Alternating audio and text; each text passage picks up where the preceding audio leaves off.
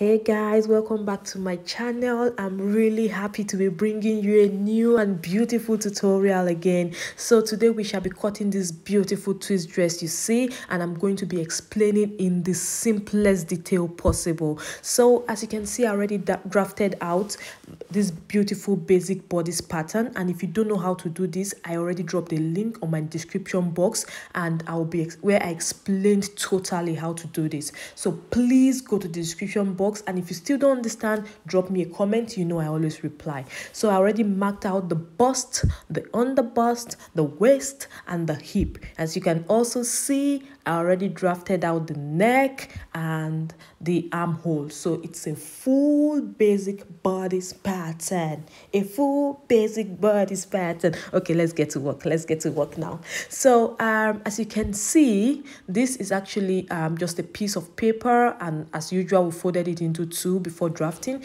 So we shall be using the center line. It already has a center line. We shall be marking out that center line because it's important, because we need it to draft the twist dress. We need to locate the center point for each. So now all we need to do next is to mark out 12 inches at your left hand side. It depends on where your left is. Oh, my own left hand side is at that side, so just understand what I'm saying. Mark your 12 inches at one side, and I will tell you what to mark at the other side. So 12.5 or 13 inches is fine. So I marked out 12 inches because the person is not too fat. The person is just moderately built. So this is 12.5, and at the other side I shall be marking out 10.5. So please don't forget, this measurement I'm giving to you can be used for anybody: big, small, fat, medium, slim, anybody. So this is 12 inches marked at my left hand side, and at my right hand side I'm marking out 10 inches. It depends on how you place your fabric or your paper. So if it fall at your left hand side, then mark it at your left hand side. Just understand what I'm saying. So one side has to be 12.5 and the other has to be 10.5. So on the waistline now, we are marking out 3 inches sideways from the midpoint. So the midpoint is the line, and we marked out 3 inches sideways. As you can see, we marked it towards the part where we marked 10 inches downwards. Please, do you understand? If you don't understand, please just rewind the video a little. I'm trying to explain as much as possible. 3 inches sideways to where we marked 10.5 downwards. That's what we marked. So now we shall just be joining the points. This thing is very easy, very easy. This is the simplest way you can get it. The simplest way. I know people are always scared of twist dress because of slash, because of this, because of that. But this one is actually the simplest. So you see that all we have done now is just to mark out two things, and now we are joining the points. After that, we are almost done. So we are marking out the points now. So the next major thing to do now is to just okay, I'm just going to mark out the waistline. I'm going to extend the waistline to the other side. You know, we folded it when we were drawing it, when we were marking out the basic body, so we could not extend it. So I'm just going to extend it because we need it. So I'm just marking, dotting the lines. This is the waistline. It's still the waistline. I just extended it towards the other end. So I'm going to measure the same thing. I'm going to measure what it is from that 12-inch mark to the waistline. Whatever I get, which is, for example, now here I got 3.5. I'm going to mark that same thing downwards from that waistline. Do you understand? Whatever you get from the waistline to that 12.5 point, just bring it down to the hip part. So that's all we need to do. And the next one, we are going to do the same thing from 10.5 to the waistline. Whatever you get, I got 6 inches. So I'm going to transfer 6 inches down from that waistline to my hip point. So do you understand? Whatever you get up, take and transfer down. As simple as ABC. You know that me, I'm a mistress of easy sewing. So as simple as ABC. Transfer what you have up, down. And we are almost done. I'm saying we are almost done all the time. Yes, that's because really we are almost done. So now we need to actually go ahead and join since we have marked it out. So let's just go ahead and join all the points.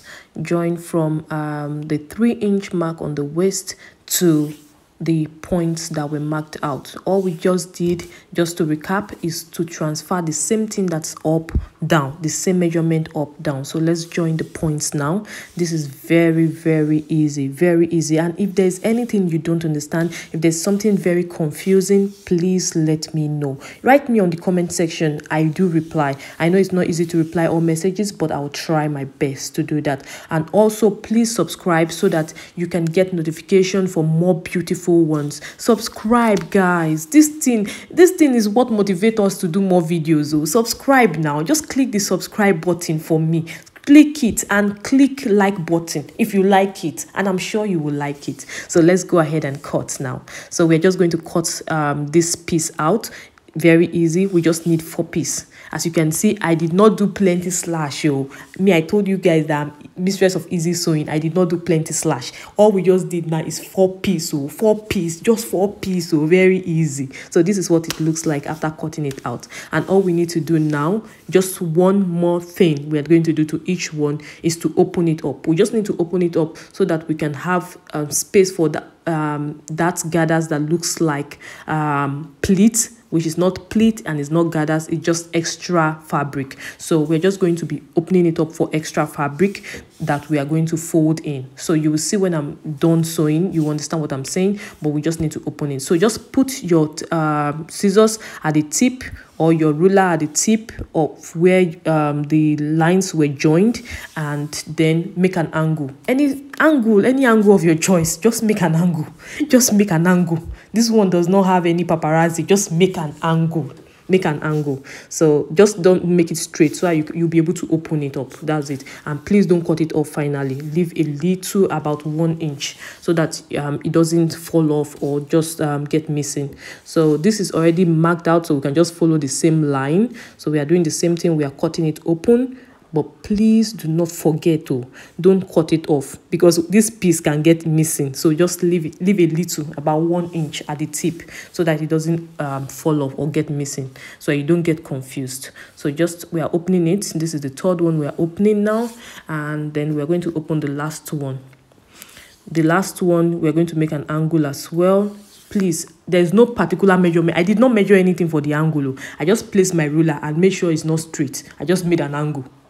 If you make an angle, you'll be able to open it up very well. So you will see what I'm talking about in the next phase. Now we're going to be opening it up. If you make it straight, it's going to be very difficult for you to open it. So that's why I made an angle. So just make an angle of your choice. If you want to make 90 degrees, make 90 degrees. If you want to, please don't make 360 degrees. Yeah.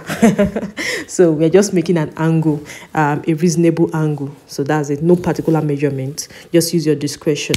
So now we're going to be cutting it out. You can see if I want to slide it more, I can. It all depends.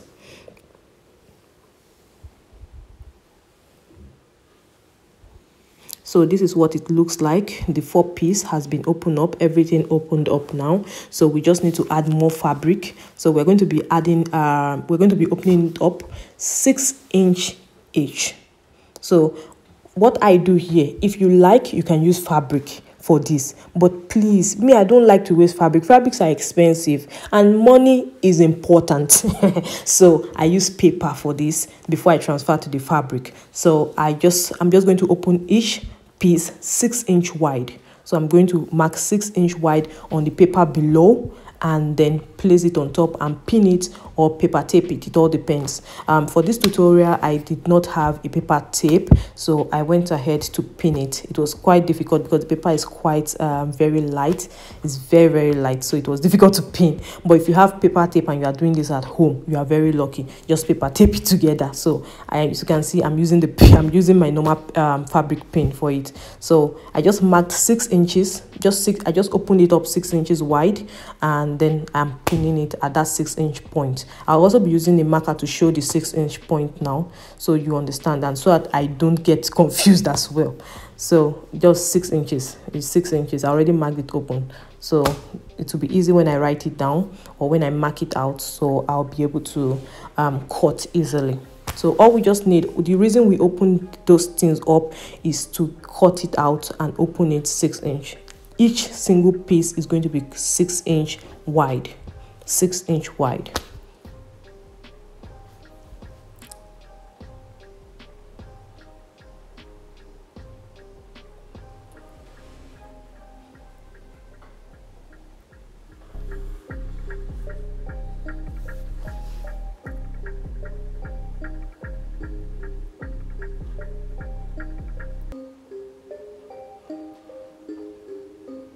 So we are doing the same thing for the other piece as well. This is opened 6 inches wide as well. We're just going to be marking the point 6 inch, and I'll be using a ruler to draw it. As soon as I do that, I'll pin it down. If you have paper tape, like I said, please use your paper tape. That is actually very nice.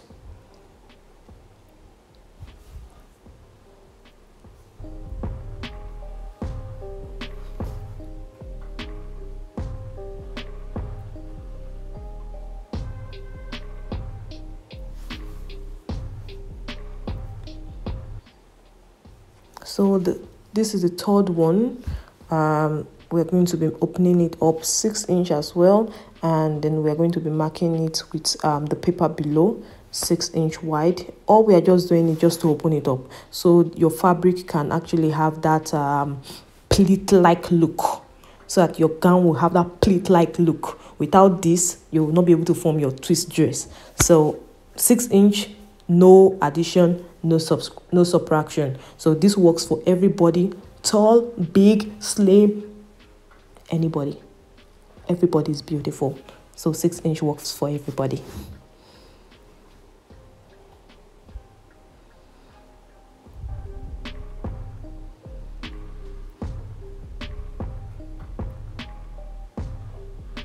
We are doing, this is the last piece, and we also opened it 6 inch wide as well.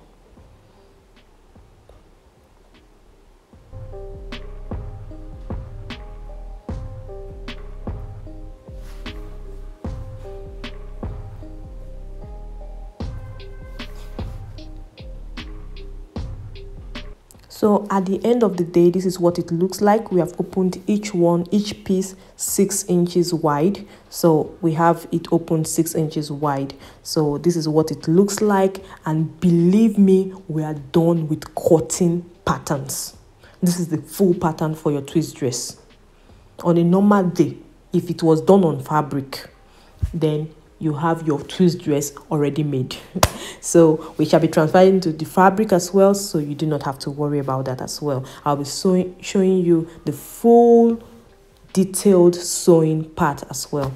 So I'm going to transfer it now. We are using a partially stretchy fabric. As you can see, it's not too stretchy and it's not stiff. So please do not use a stiff fabric. You can use a lycra fabric. You can use a polyester fabric as long as it's stretchy. But please do not use a stiff fabric. That's actually not going to work for you. So it's better to use a stretchy fabric. The stretchier, the better. This is just a normal fabric, and I'm transferring the pattern and cutting it out.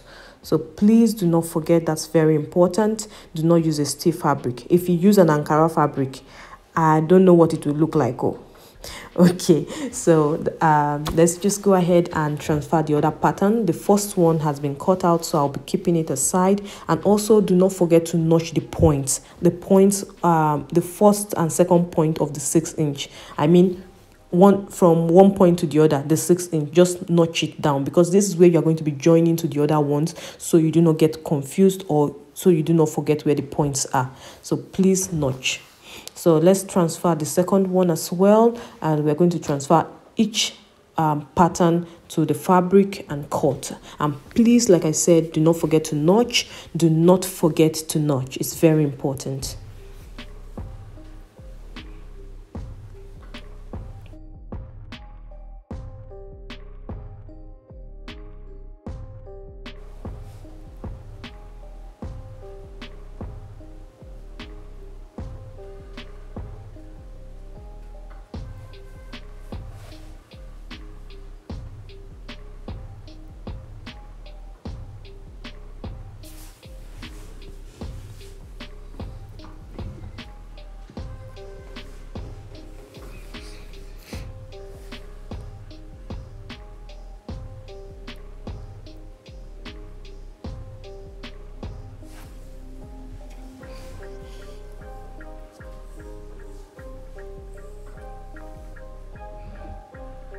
We are notching all the 6 inches points. It's very important, please.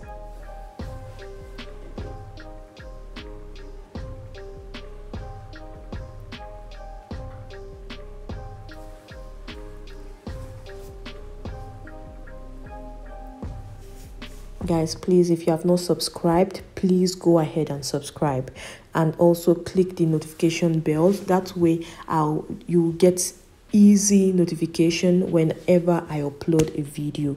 This is very important to me. And also, do not forget to drop your comment at the comment section. It's very important. I need to know your feedback. I need to hear from you. I need to know what you understand, what you don't, and what you would like me to do better. Please, that is very, very important to me as well. So I just took number 1 and number 4, and I'm going to be joining it together. I'm showing you with the paper so that you do not get confused. I labeled it 1, 2, 3, 4, if you remember. So I took number 1 and number 4. You can see it, the top part and one of the sides. So I took it, and at the 6-inch point, I'm joining them together. I'm just going to pin it down with my fabric pin. So that's what I'm doing now. I'm pinning it down. Please do not forget at the 6-inch point. That's why I told you to notch it so you do not forget. So I just pinned it now.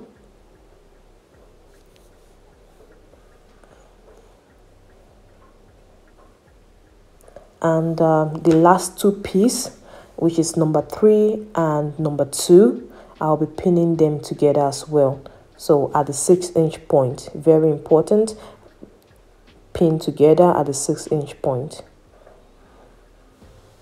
And we shall be joining it on the machine, and this is what it looks like after joining and using the pressing iron to press open. So the next thing we shall be doing now is to just twist it with our hands and pin. So I'll be showing you how to twist. Twisting is easy. This is my right hand, and I'm holding my right hand, then my left hand. So I'm just going to cross over, just like I'm tying a bow.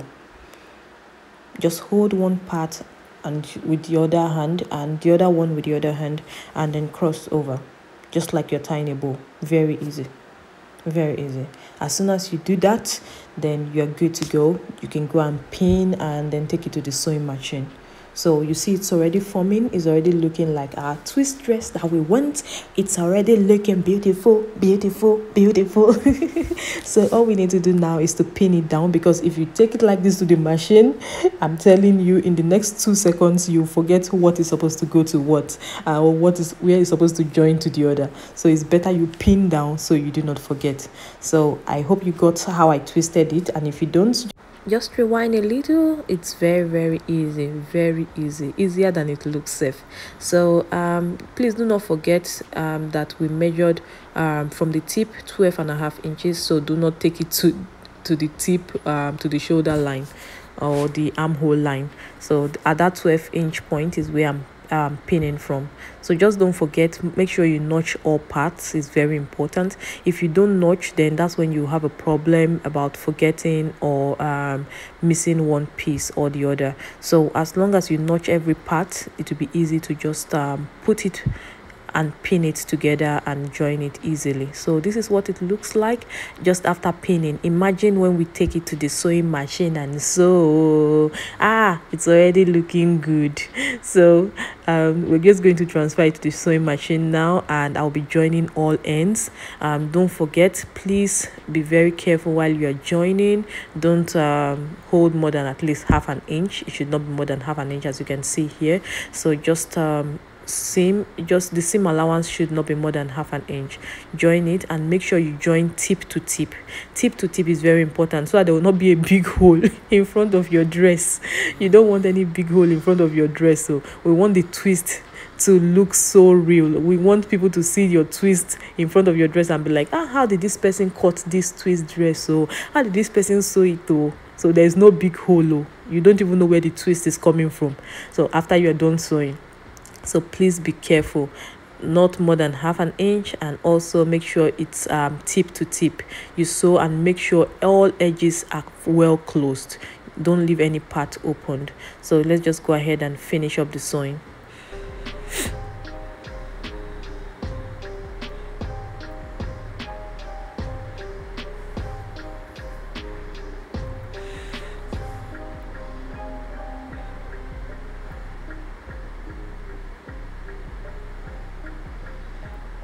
I'm just closing all the edges. You can see everything is closed now. I'm checking for any open edge. If there's any opening at all, I'll make sure I take it back to the machine and close.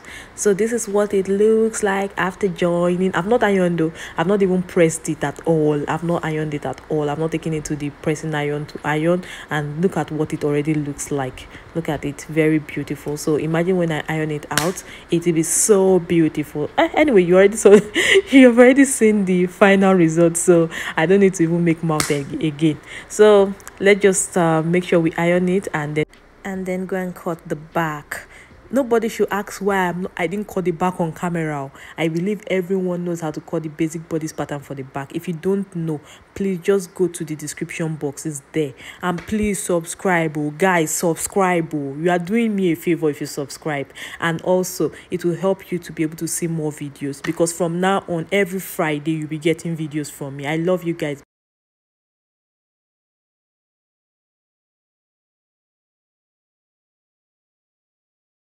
Yes, I love you guys. Bye. See you guys.